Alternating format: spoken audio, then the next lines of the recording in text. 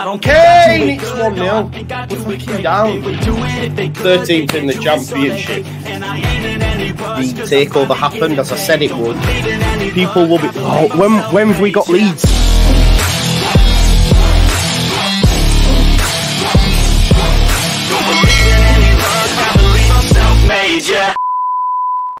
Now then, people, welcome back to the Just Joe Football Show. I hope you are all doing well. Please do smash a like on the video, subscribe to the channel, get your comments in, and of course, hit that notification bell. We are here to talk about Daniel Farke's latest press conference, and for me to give you my live reaction. And the breaking news, the big news on the back of this press conference is that Struijk's season is in jeopardy. Pascal Struijk could be set to miss the rest of the season. It didn't sound good, of course. He did say, you know, that ultimately they were given a decision by the doctors. Either Pascal Struijk goes now and we give him an operation and he definitely misses the season, or we leave it to see if he can get through. And he's still not training on the pitch. He's still not on the grass. So Farke said, look, 10 days. If after the international break he's not good to go, then that's it. He's going for surgery. So ultimately, I think at this stage, I don't think we'll see him. Because even if he comes back after the international break, when's he going to be ready? Do you know what I mean? So it's a good job we've got. It's a good job we've got Ethan Ampadu, and Gruev's been as good as he is. Because we do sometimes when we're in certain games, although Gruev was good the other day, he doesn't have that. It's all lateral. Do you know what I mean? There's no vertical. That's what I think anyway. He's not as vertical as, say, Ampadu. We have to wait for Ampadu to come from centre-back into midfield to then go into the final third. Do you know what I mean? But then, again, this is the thing. Now Ampadu has the international break. What if he doesn't come through the international break? Then what? Then we're putting Cooper there. So, you know, I would like Struijk back, and I would say that once he's up to speed, he starts. But Farke did basically say that, like, if after this 10 days he's still not ready, then I want him to go for surgery so we've got him for when we return back next season. So it's clear that Farke really rates Struijk anyway, because he's like, look, if after 10 days he's not going to be ready, I want him to go for surgery so we can have him back at the start of the season. You know? I can see my man Locks in the chat as well, to Forcey Nation TV, just praising the T-shirt. While I am, I'm just going to mention, at Mind Leeds, I am doing get-together through gaming. I did some streams earlier on. I'll be doing some tomorrow as well. I'm going out after this.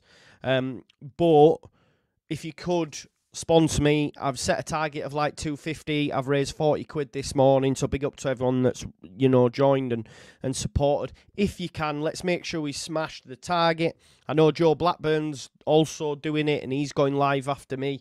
I think he's playing some Football Manager. So, you know, I will set a redirect up. But if you haven't already, it's in the pinned comment. Just click on, chuck a quid, fiver, 100 quid, 1,000 quid, whatever's that. Yeah, big up to Forcey Nation. Big up, man. Thank you for that. Make sure you go follow to Forcey Nation as well.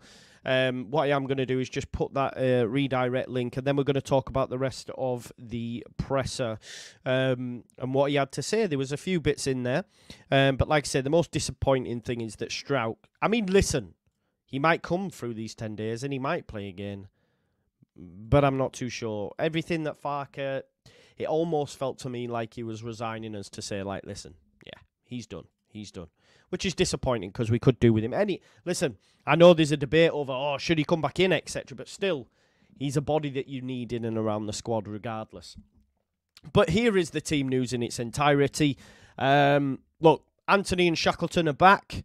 Neither will start, but it's extra bodies. He did say, though, bad news with Struijk. Not yet back in team training. The next 10 days will be decisive with him. It's a cartilage issue in his adductor. May need surgery, but we have to see over the next 10 days. So the first press conference back, it'll be very much first question, Did Struijk get through them 10 days? Is he training yet? If he says no, then we know he's going for surgery. It almost feels like this, Katrina. And I know he praised the medical department, but it almost felt as well like he was a little bit pissed. You know?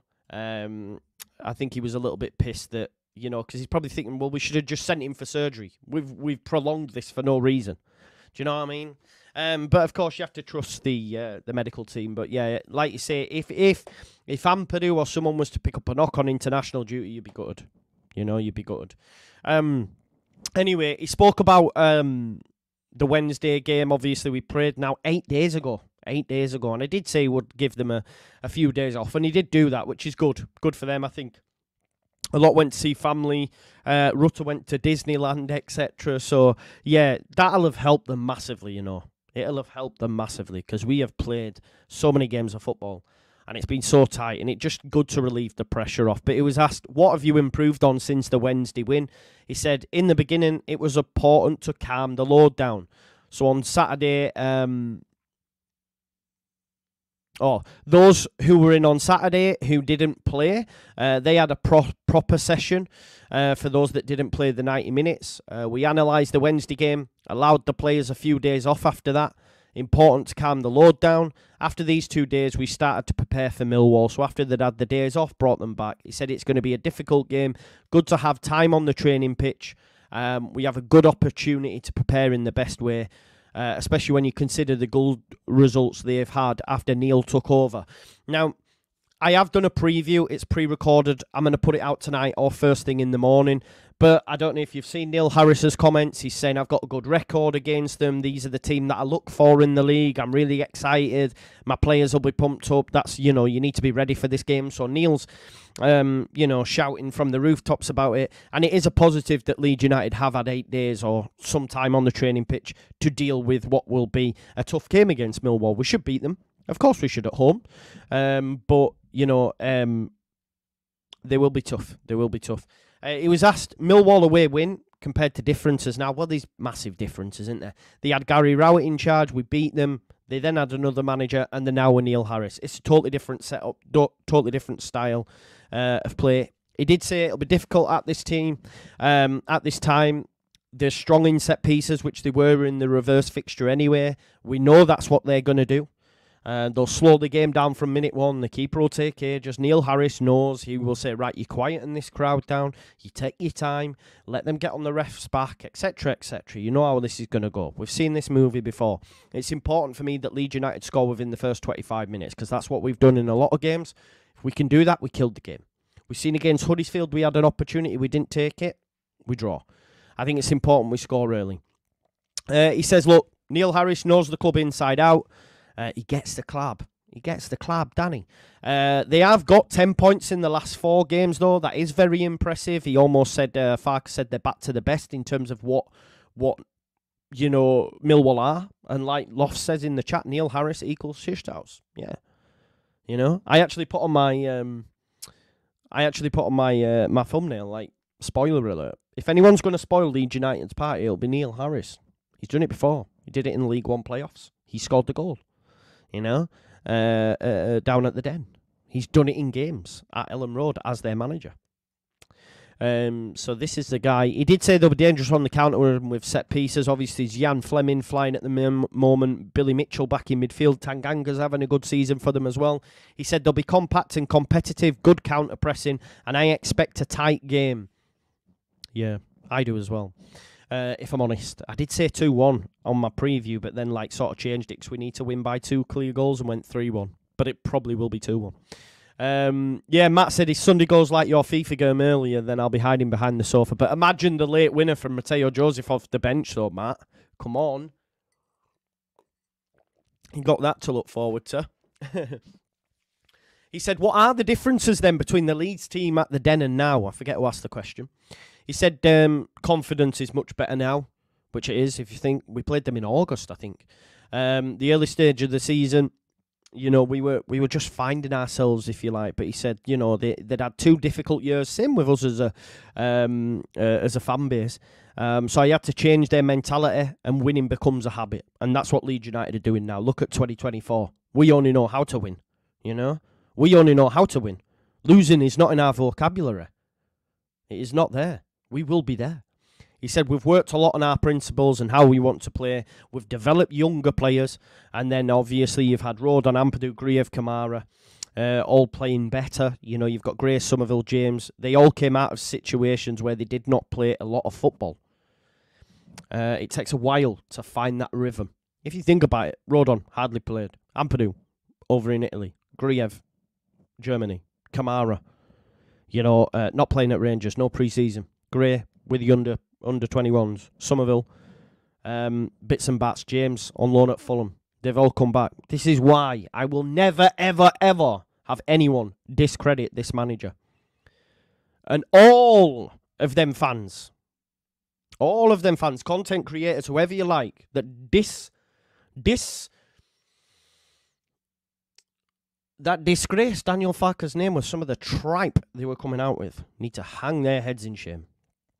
Hang their heads in shame. I almost feel like saying to them, you are not allowed to celebrate promotion. You cannot. You must not. But he said, look, you cannot find your rhythm straight away in this position. It didn't take us long, did it? Remember all that time I used to say August, and everybody go, you can't blame August. Imagine we got to replay that month now. Guess where we'd be, folks? Already top. But people told me that month don't mean shit. He said we're more and more in the rhythm now. Like he said, winning is a habit. We have developed a lot since then. All credit to my players for being open-minded to the way we want to play. We have gained proper fitness levels. Yeah. Remember, Jesse said they were overtrained. Farke came in. He's almost trained them to Bielsa levels. It is what it is. The man knows this league. But I'm just going to make a prediction for you now.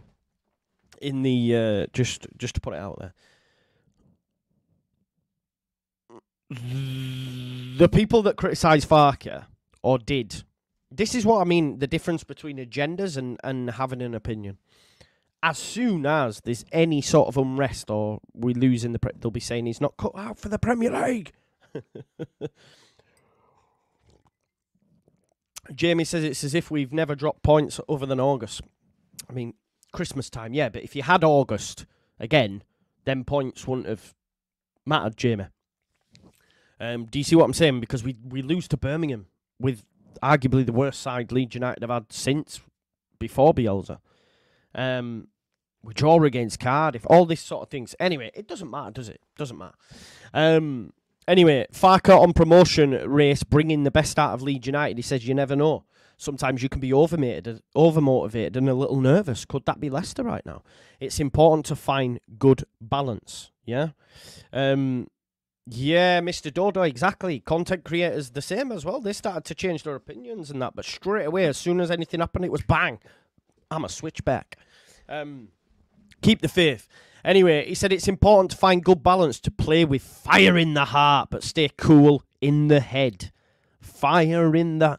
I can feel the thunder in my heart. Bit of Leo Sayer there. So fire in the heart, but stay cool in the head. Remember, he's been there, done that, wore the T-shirt. He didn't wear the T-shirt. He fucking created the T-shirt. He created the T-shirt, Farke. This league is all about consistency, and this is what teams at the top have proved in a remarkable and incredible way. It will be a tight competition until the end. We're looking forward to this period. We are licking our lips. Do you know what I mean? Clarice. Farke on Archie's England recognition. Here's some more receipts for you mother lickers, right? Do you remember when we were told repeatedly that playing Archie at right back is stunting his growth? Remember that? It's going to hamper his confidence, stunt his growth, stop him developing. Well, guess what? The England manager was talking him up starting, and don't go along with this tripe that he's doing it because of Scotland. He don't need to do that in the press. He's doing it because he's an absolute baller. He's an absolute baller. Yeah? Absolute baller. So, remember this as well. When you question this manager, yeah, the most important topic is not so much talking about what happens on the pitch, his game, his consistency, also his personality, how his behaviour is, and how he handles all the praise and spotlight in a humble and down-to-earth way. Gareth is very experienced and knows this game in a top way. You don't have to be a football expert to know how good Archie is. Do you remember when we were told he's only in the side because of his name? God. Oh, he can't play right back. He's no good. You don't have to be a football expert to know how good Archie is. Alhamdulillah. It's not a surprise there are positive comments. I'm not worried about actually handling these comments because he's so down to earth. I don't sense a difference at all. He is 18, meanwhile. He can be with us in the dressing room now. That's important as well. Think about it, up to this point, he's not being able to share the dressing room. You know? Not being, you know, so now it's even better for him. Farker on whether going top would change the dynamic. Obviously, it's a different kind of pressure. Remember, if we hit the top, if we beat Millwall by 2 clear goals, if we hit the top, it's a different kind of pressure. Am I worried? No, because we've got Farker. He'll keep the feet on the ground. It's less than he'd be worried. Their manager's coming out losing his head talking about it's a big game for them. How's your results gone since then, boss? So, Farker on whether going top would change the dynamic. He said it's a bit of a difference if you have to chase or bring the lead over the line. I think especially this season it doesn't change that much. The other teams are showing such a consistency. The table position wouldn't change our dynamic or position that much. Yes, there's a chance to improve our position, but just because in the end Leicester would have a game in hand. But remember, points win your prizes. Remember we were mocked by Southampton fans for celebrating winning games when they had games in hand. Well, guess what? They didn't win them game in hand, and they're in 4th. He says, I'm not over-interpreting the league position too much. What is priceless is the 3 points. We keep chasing the points tally and the number of wins we want to have. I think he said 26, right? I think he said 26. Remember this as well, right? He said, I will look at the table at game 40, right? The way that the games will work now. If Leeds United win their next 2 games and take us to game 40, guess where we'll be? Top of the league. How class is that? This guy's seen this movie. He predicted this shit. Remember, he created the t-shirt. He didn't just wear it. He created it. He's seen it before. Again, Ampadu seems to cruise. How difficult to keep him fresh. Remember, as well, how much criticism he got. How much criticism he got for don't play Ampadu. You know, he's playing too much. And we even spoke to a Norwich fan and it was like, Ampadu looks, he doesn't even break a sweat if we're being realistic. If we look at all the players on that pitch, Archie's the one that I go, he's all right. You know what I mean? He's all right. But he has some science behind it. So he said credit to his personality, his attitude. That shows him cruise control. Quite impressive with his consistency. Otherwise, we could not be there with such an impressive defence. His leadership is remarkable. He says he's always on the pitch. He looks prepared. I did use the cup game at Plymouth to leave him out. And even then, he was disappointed to sit out.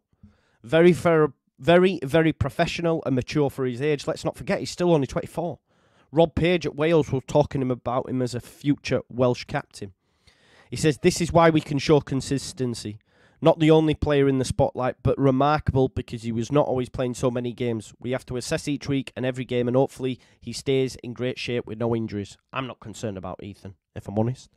Don't forget to smash a like on the video, folks, and please do sponsor me as well. Leeds Mind. He was then asked the question about monitoring the load of each player after the international break, because obviously Sunday's our last game, then we don't play till the 29th, I think. Something like that. No, there's a game before that. Is that right? Yeah. 22nd, something like that. He said a lot of top guys here with lots of data. Rob, the physios, nutritionists, lots of information for me to channel that. Bring the experience and gut feeling in. Every player tells me I am too fit and I am fit and that they want to play in every game. That's natural, right? So I have to be switch on onto how they do in their daily work. Take your individual impressions into account. but they're with the best possible decision. So far, so good. We have many games. The weekend after the break will be crazy. Good Friday, the kickoff, of course. Obviously Friday. And then we play on Monday. And he did say that some players even struggling to make the game because Junior Firpo recently declared for Dominican Republic. Someone sent me a video of that on Instagram and I thought it was Asics. I was like, oh, what are you showing me? And then, yeah. Big up to Andy, by the way. Thank you for donating, broski. It means a lot. Thanks so much, brother. You know that. Please do donate. Get together through gaming for Leeds Mind charity, folks. So, Junior Firpo might not even be ready. It's like those that play in South America for Liverpool, etc. When he's always kicking off because the likes of Luis Diaz and Nunez, they don't. That'll be the same, right? Dominican Republic? I don't know if it's in South America, but geography is not my strong point, just like maths, but yeah. So we'll have to see how the international break goes. I am going to do a watch along of Finland versus Wales because all our boys are involved, right? And I'm an adopted Welshman right now. They hate us, we don't hate them, right? I don't mind. Although I did celebrate when they got knocked out that time. Do you remember? Because Kiefer Moore was chatting beans anyway. Yeah, let's hope Kiefer Moore gets injured. And just to finish up, he says, lots of difficult selection decisions for Sunday. How much do you think about Millwall or the games ahead? He says, my experience is to focus on the next game and the best lineup for that game. Once you have a period like we had with 4 games in 10 days, you have to see the next task, but take into account that 2.5 days and the next game is lurking. Not possible to play every second of 4 games in 10 days at the top level. The international break for several players after Millwall, 12 days until the next game. Cannot think for one moment about Watford before the Millwall game. Listen, I think the breaks come at a great time for us. We will find out the other side of the international break, what is actually happening with Pascal Struijk. Will he miss the rest of the season? Who knows? Will he be a loss? Yes, of course he will. Look. At the end of the day, if we don't receive any injuries, then it isn't that big of a loss, if that makes sense. Because the way we're performing right now, it's amazing. And I agree with Daniel, get him out of surgery, get him ready for next season. But if we were to get any knocks and bruises, then it would be a loss. Because Cooper has a massive drop-off from in terms of structurally and the system and what we need from each position. Or if Gruev got injured, then what? We're moving parts around. You probably put great, but will it work as well without a proper number 6? I would argue not. So, we're in hope and prayer season that he can make it through, but it isn't going to be that drastic provided we don't get any more injuries. We have enough right now to get through the rest of the season. 9 cup finals to go, starting on Sunday. I will release my preview out tonight. Tomorrow we're going to do Ipswich versus Southampton, 3 o'clock. No, Ipswich versus Sheff Wednesday, up the Owls. Yeah. So yeah, let's do that. And then Sunday Leeds United play. I'm out for the afternoon now. So thank you all for supporting the channel. Please do smash a like on this video, subscribe to the channel, get your comments in, and of course hit that notification bell. And I'll see you all in a bit. Peace out. Love you all. Enjoy your weekend. See you over the weekend. Love.